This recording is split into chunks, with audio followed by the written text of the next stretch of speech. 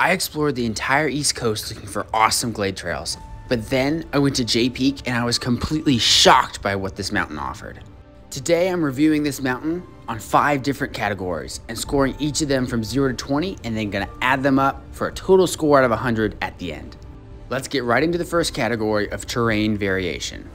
Jay Peak has 19 green trails, 35 blue trails, 34 black diamond trails, and 19 different areas of glade trails.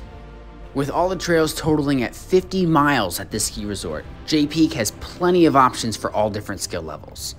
There are even numerous glade trails that are rated as green and blue so everyone can enjoy them. From the highest point of the mountain all the way back down to the lodge at the bottom, it's about 3 miles of continuous riding. And with all these things considered, the terrain at Jay Peak gets a 19 out of 20. Next category is the layout of the mountain. Jay Peak has 7 different lifts to take you at all different points of the mountain. And although 7 lifts doesn't sound like a lot, the way it drops you off at different points in the mountain really spreads out the crowds.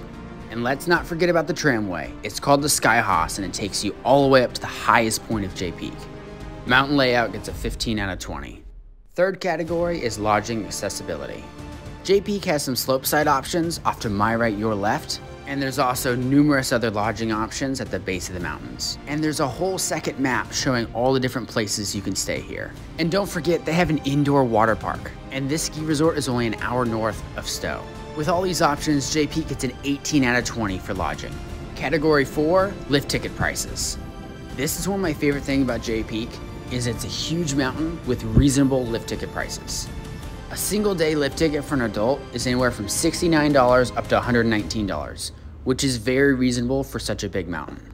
And although you can't use Epic or Icon passes here, they do have sister resorts along the East Coast like Wintergreen and Wisp. So for mountain affordability, this gets a 19 out of 20. The last category is the uniqueness factor. What makes this resort stand out compared to other places? Jay Peak is mostly known for one of the best ski resorts to get fresh powder throughout the entire season, which means you never have to worry about this place not getting enough snow, and it completely covers all of the glade trails.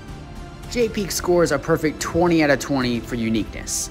The overall rating for Jay Peak is really high at 91 out of 100. If you like ski mountain reviews and love snowboarding content, then check out this next video.